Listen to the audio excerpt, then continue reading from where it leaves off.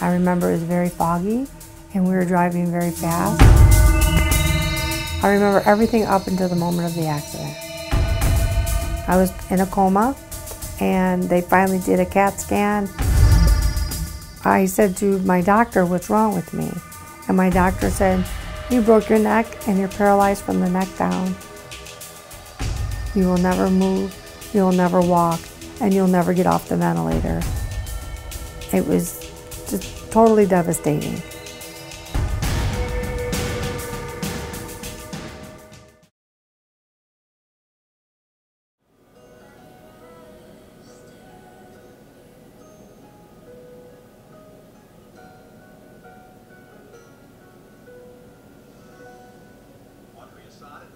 My prayer is that God is just enveloping you in his arms today and all weekend long as we go through this Thanksgiving week.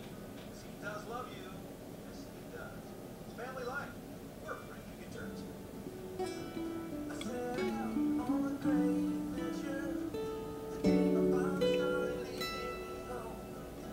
When I got in the accident, I was 30, and I have 5 children, and my oldest was 15, and my youngest was 5. Grace Elizabeth, my youngest, started learning to do cursive writing.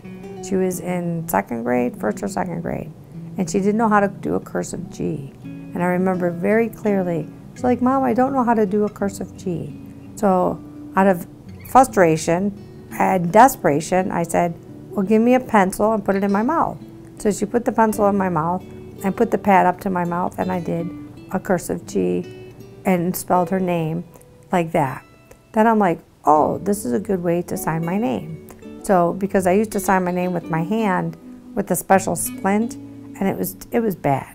So then I started doing my signature on my checks, on documents, paperwork with a pen in my mouth.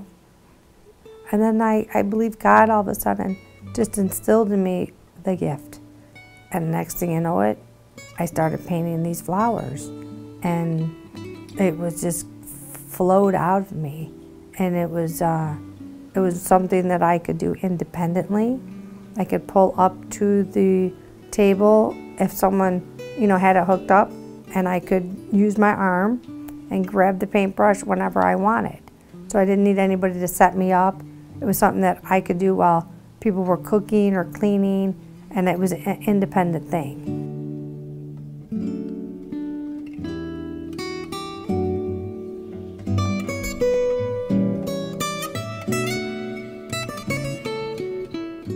Most of my pictures are happy when you look at them. Some of them are sad. Some of them have tears. I always have a part of me that's sad. I'm paralyzed. There's no ifs, ands, or buts. Ready, Fred? Yeah.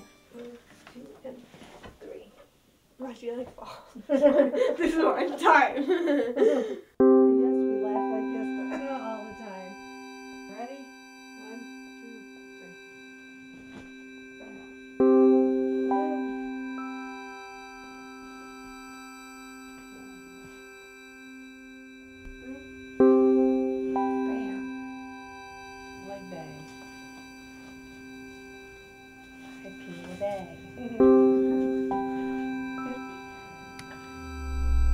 I have to have my pillow just right, because I'm the princess in the pea.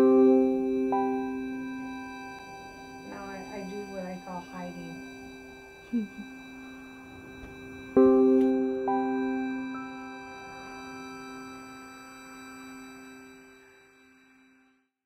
When she first got in the accident, my grandma actually didn't let me go down to see her because, I was little. She didn't want me to hurt her or anything.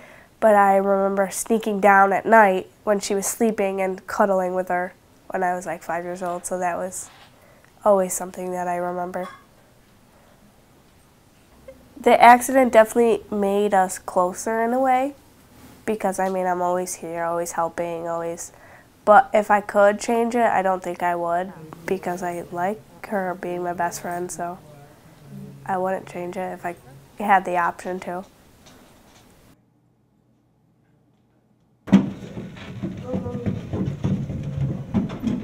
Definitely good to know that I have a strong person that I can look up to and get advice from.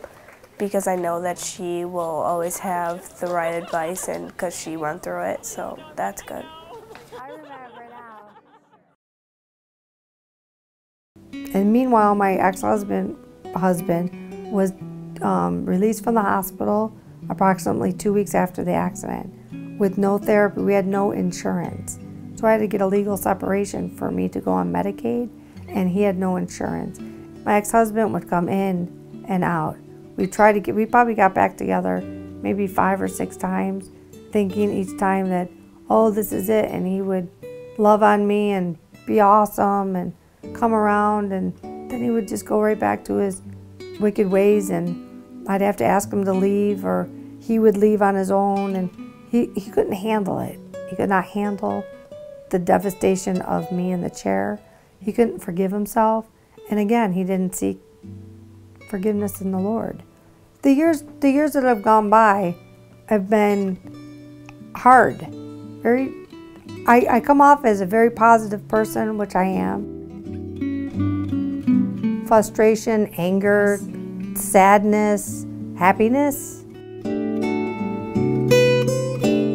My motivation is glory to God.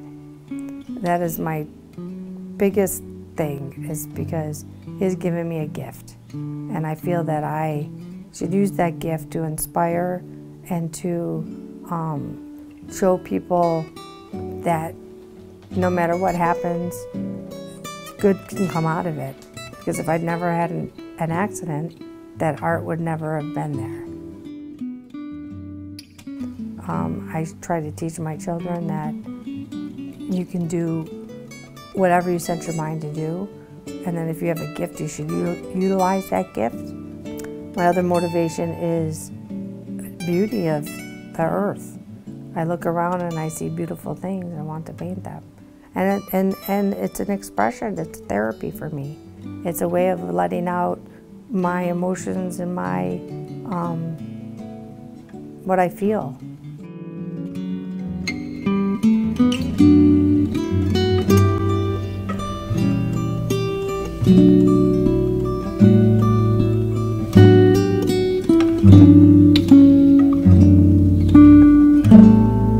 I love you, Grace. Love you too, Mom. Thanks.